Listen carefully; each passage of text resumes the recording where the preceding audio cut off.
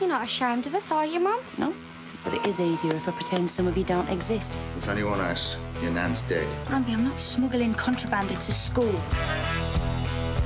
Shh! How can he be flirting with me? We're on opposing sides. We're like the Mongolios and the DiCaprios. Billets and Montagues, Jermaine.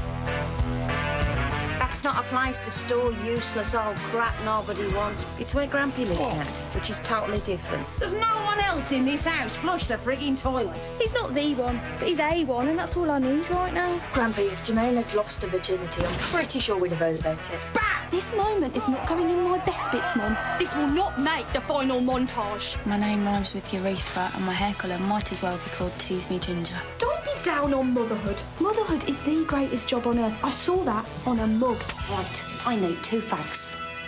The hit comedy by Caitlin and Caroline Moran returns. Raised by Wolves starts Wednesday at 10 on 4.